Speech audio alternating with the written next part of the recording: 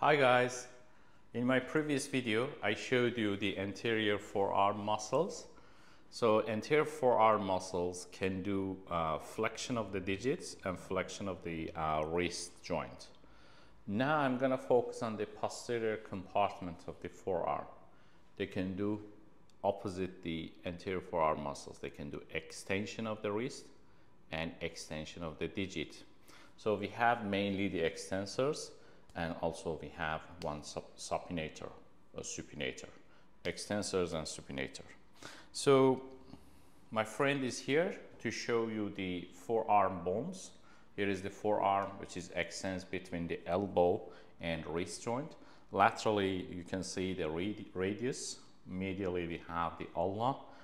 Proximal ends of the radius and ulna contribute to forming the elbow joint with the contribution of the distal end of the humerus. And you can see here is the distal end of the radius, articulates with the three carpal bones. They make radiocarpal joint or wrist joint. And then you can see the carpal bones, and here we have the metacarpal bones, 5 metacarpal bones, and 14 phalanges. So we have proximal, middle, distal phalanges for 4 medial digits, and proximal and distal phalanges for the thumb. So now you can see here in this lovely model the posterior muscles of the forearm. So we have 2 layers, superficial layer, they are visible, and deep to this we have deep layer. So as you see here, we have plenty of muscles, so I'm gonna try to simplify it for you and classify it for you. Superficial layer posterior forearm muscles have 2 parts, 3 muscles positioned laterally, and 3 long muscles plus 1 short muscle positioned posteriorly. So 3, 3, 1, 7 muscles superficial layer. So first of all, I'm going to focus on the 3 lateral part. So you can see this muscle, which is more superficial than the others. It's coming from the arm bone, so it ends up here to the radius, distal end of radius. So the name of the muscle is brachioradialis. The name of the muscle indicates the origin and insertion. Brachio means arm, radialis, radius. So I'm going to show you here on the bone. You can see the distal end of the humerus. This is the condyle. Above the condyle we have supracondylar ridge. Here is the lateral supracondylar ridge. Brachialis attaches here, and then it runs all the way down and attaches to the distal end of the radius. We have this styloid process of the radius. So if you look at closely, brachioradialis tends to be anterior in comparison to other lateral and posterior extensor muscles. As it crosses the elbow joint anteriorly, it can do flexion of the elbow like this. So it helps the elbow flexors. We have the biceps brachii in my previous, I showed you arm muscles, biceps brachii, brachialis, and pronator teres here. So all these 3 muscles plus brachioradialis, they cross the elbow joint anteriorly, so they can do flexion of the elbow. And as I mentioned earlier, it attaches to the distal end of the radius. It does not cross the carpal bones or wrist joint. It means that it does not act on the wrist joint. So specifically, if you put your hand in the semi position, so like this, so this is the pronation, palm faces down. This is the semi-pronation. In the semi-pronation, if you push your hand down, a muscle popping out here, it is called brachioradialis, which is the most lateral muscle. So the next muscle is just here. This is the next muscle. It is called extensor because it can do extension. Carpi, because it's crossing the carpal bones, means wrist, can do extension of the wrist. Extensor carpi radialis, it's on the radial side, extensor carpi radialis. We have two extensor carpi radialis. One of them is really long, it's called extensor carpi radialis longus. The other one is short, extensor carpi radialis brevis. So extensor carpi radialis longus attaches here just next to the brachioradialis. It's coming from the lateral supracondylar ridge, and then its tendon goes down and attaches here to the base of the second metacarpal bone. So as I mentioned earlier, it crosses the carpal bones, it crosses the wrist joint. It means that it can do extension of the wrist. Next to this, we have extensor carpi radialis brevis. Extensor carpi radialis brevis attachment is here, this lower attachment to the lateral epicondyle of the humerus. So here is the lateral epicondyle, this is the medial epicondyle. The lateral epicondyle is a common attachment site for the extensor muscles. So most of the extensor muscles attaching to the lateral epicondyle. And then it goes down and attaches here to the third base of the third metacarpal bone. So longus attached to the base of the second, brevis attached to the base of the third metacarpal bone. Both of them can do extension of the wrist, as their name tells us. They can also do radial deviation. So two extensor carpi radialis longus brevis and flexor carpi radialis, three radialis muscle can do radial deviation. They are deviating the hand to the radial side. It's called radial deviation, or abduction in the anatomical position. It's called abduction of the wrist joints. So I showed you three lateral muscles of the superficial layer. Then we have three long posterior muscles with short muscle. So you can see here the extensor digitorum. So again, it's coming from the common attachment site of the extensor, lateral epicondyle, and the tendon splits into four tendons and attaching to the four digits. And as you see here, if you look at closely, the tendon of the extensor digitorum expands and covers the metacarpophalangeal, these joints, knuckles, and covers the interphalangeal joints. So they can do extension of the digits. Extensor digitorum, extension of the digits. Next muscle is this one, extensor digiti minimi. Again, it attaches to the lateral epicondyle, and as its name indicates, it attaches to the extensor expansion of the little finger. Digiti minimi means pinky, little finger, and can do extension of the little finger. So extensor digiti minimi has two tendons, one of them from the extensor digiti minimi. Sorry, the little finger has two tendons, one of them coming from the extensor digiti minimi, the other one coming from the, as you see here, coming from the extensor digitorum.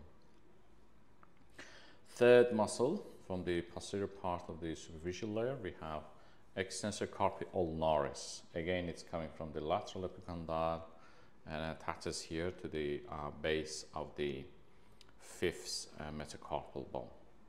So extensor can do extension. Carpi, it crosses the carpal bones.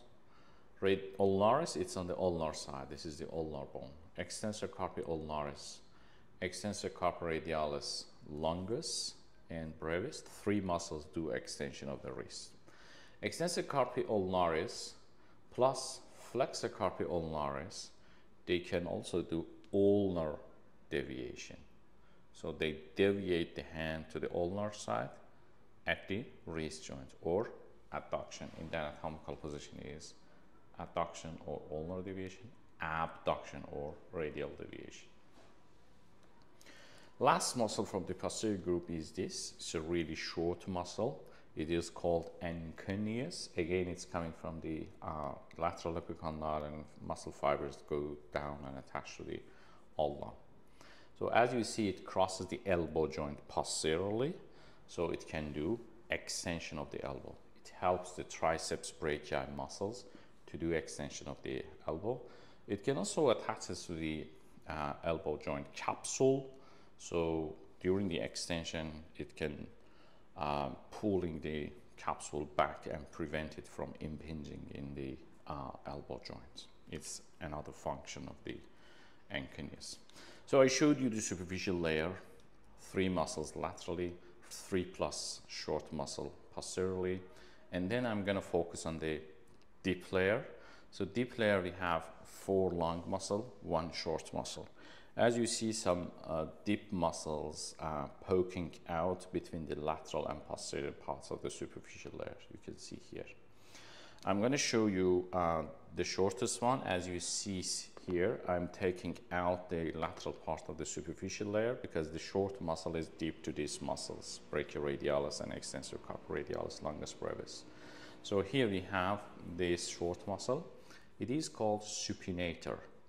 So supinator, as you see here, it's wrapping around the upper 1/3 of the shaft of the radius and neck of the radius, and then it goes back and attaches to the supinator crest of the ulna. So if you look at here, this is the upper 1/3 of the radius and the neck.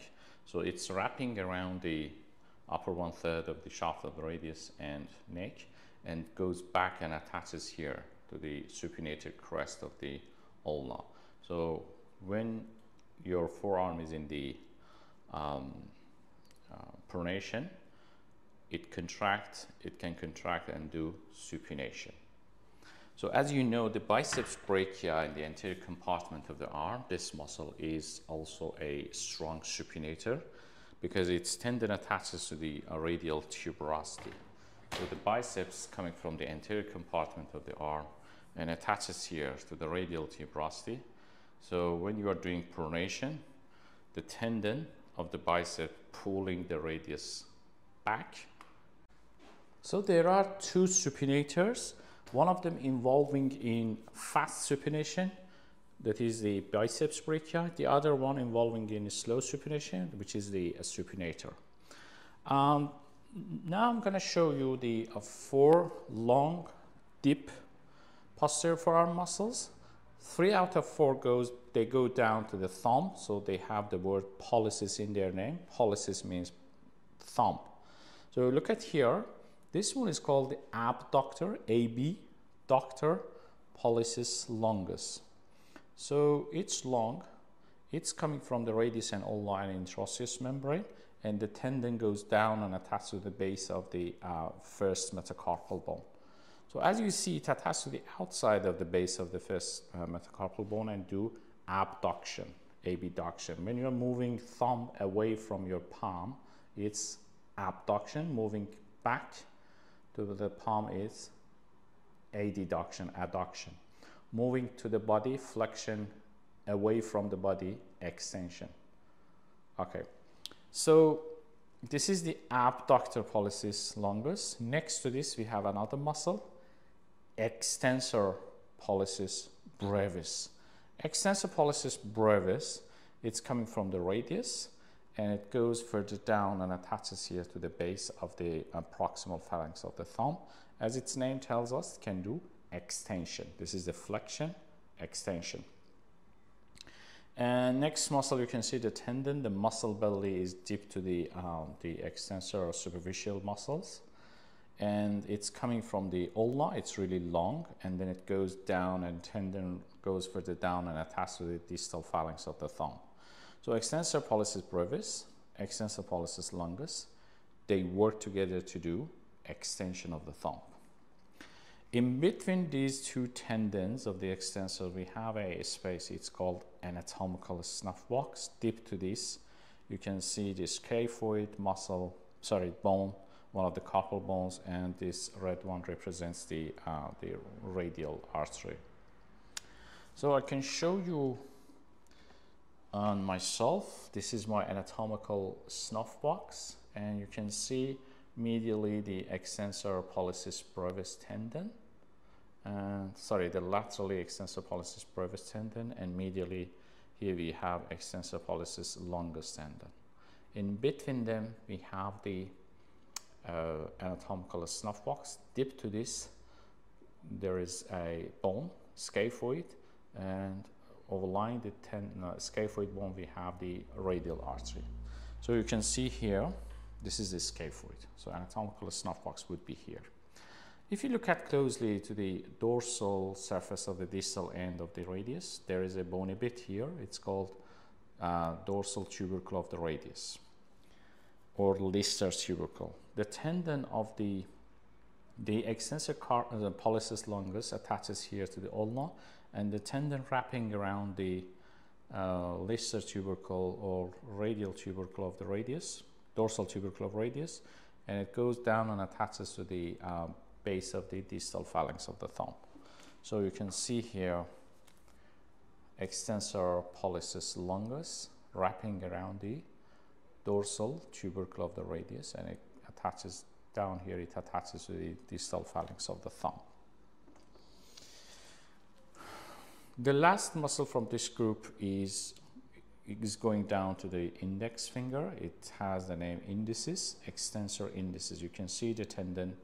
You cannot see the muscle because the muscle is deep to the superficial group. It's coming from the ulna, and the tendon, it goes down to the extensor expansion of the index finger. So it can do extension of the index finger. If you look at here, we have two tendons for the index finger. One of them is coming from the extensor digitorum. The other one is for the extensor indicis. Like pinky, for pinky we have extensor digitorum and extensor digiti minimi. So that's why index finger and little finger, they are more stronger than the middle one. So index and little finger, they do extension like this, more stronger than the middle one. So I showed you as a quick wrap up the posterior compartment muscles of the forearm, superficial layer and deep layer. Superficially, you can see the lateral part and posterior part. Laterally, you can see 1, 2, 3 muscles, brachioradialis, extensor, carpi, radialis, longus, and brevis. And posterior group, we have 3 long, 1 short, extensor digitorum, extensor digiti minimi, extensor carpi ulnaris, and the short muscle is ancuneus. And deep muscle, I showed you 1 short, 4 long. Short is supinator. 3 out of 4 are for the thumb: abductor pollicis longus, extensor pollicis brevis, extensor pollicis longus, and finally extensor indicis here. So these are the posterior forearm muscles. Thank you so much.